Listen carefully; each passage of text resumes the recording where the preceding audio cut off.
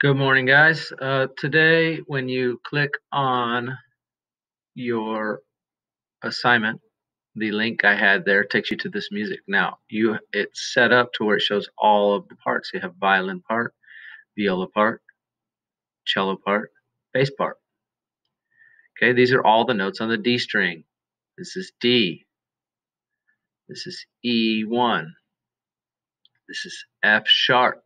2 fingers for violins and violas, 3 fingers for cellos, 4 fingers for bass.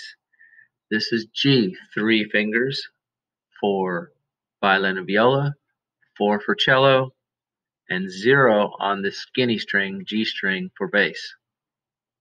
Okay, once you get to here, to just have your part, let's say you're a viola player, you're going to go up here, you're going to click Parts,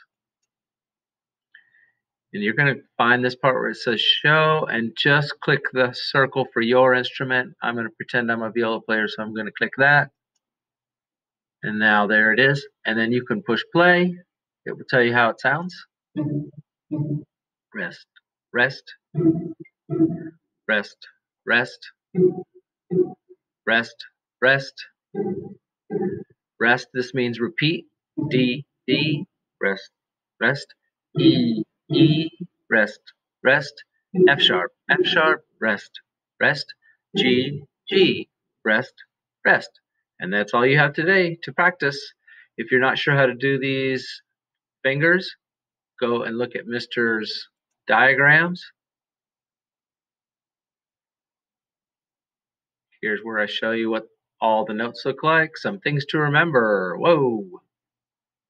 Go back to some things to remember. This is important stuff. We're playing in guitar position, violins and violas, but your wrist should always be straight.